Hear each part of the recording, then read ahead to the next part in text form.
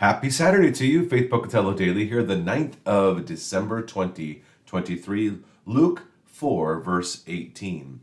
Jesus speaking here, the Spirit of the Lord is upon me because he has anointed me to proclaim good news to the poor. He has sent me to proclaim liberty to the captives and recovering of sight to the blind, to set liberty those who are oppressed. This is the message he's given to us. Now he's quoting Isaiah here. But it's interesting that this is the same message that he gives us. What do we proclaim?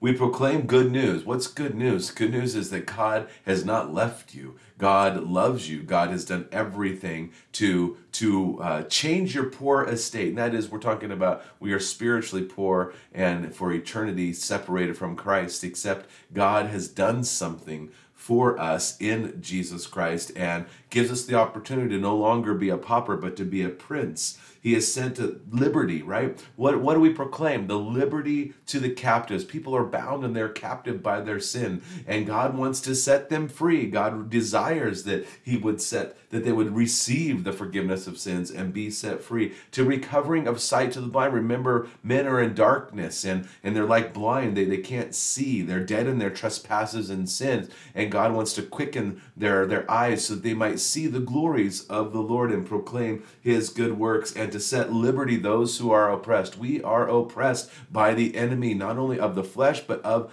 our souls, the devil who is oppressing us. He's trying to keep us distracted from seeing the good news of Jesus Christ. And here we are in a season that proclaims, why do we even care that this person, Jesus, was born? Well, it only matters because he lived a perfect life, died a sinner's death, but because he had no sin or guile within him, death could not keep him down. So he defeated the grave, and he rose again to give us a living hope that we might one day be with him, rid of these flesh that is condemned, that is sinful, and that we can live in freedom because we have been set free by Christ. So this is what we proclaim.